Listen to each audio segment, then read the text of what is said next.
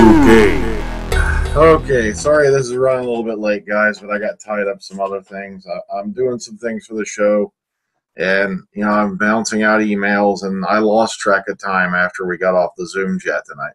Plus, just got a whole lot on my plate. I'm trying to do a lot of things creatively.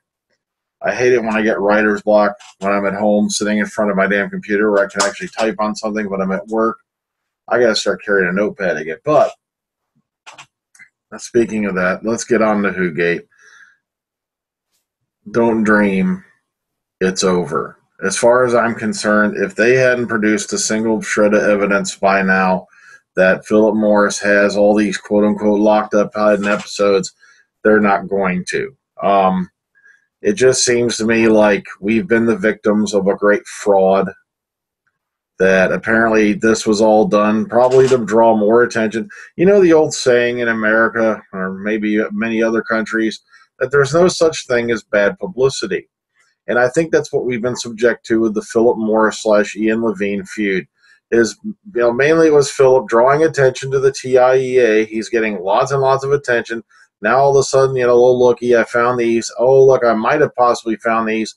And suddenly a whole lot of people with a whole lot of money are looking your way. And I think that's what we've been the victim of. I think it was all just a cat and mouse game to promote, the T.I.E.A. and get them on the map.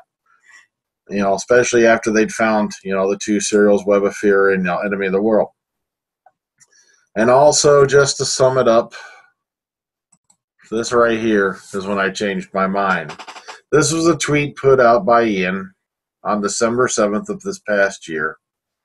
So that quote, so after all the hot air, I guess it, quote, in the capitals, really looks like Philip Morris has found no more Doctor Who whatsoever after 7 years of searching. So that right there pretty much convinces me that the game is up, it's done, it's over. So unless something radical happens, and I'm not talking about, oh, looky, somebody on Twitter said something, unless we actually get some shreds of evidence that something's been found, I am no longer even going to bother probably to report on this any further. I want to see something that has more meat to it than the crap we've been slung at us for the last couple of year or so on this. That's why I basically stopped reporting on it, because there's nothing to discuss, and I don't think they're going to find anything. I'm really sorry.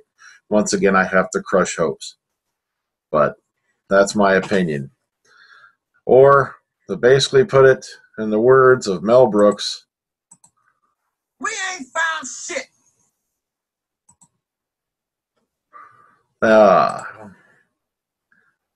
Have a good evening.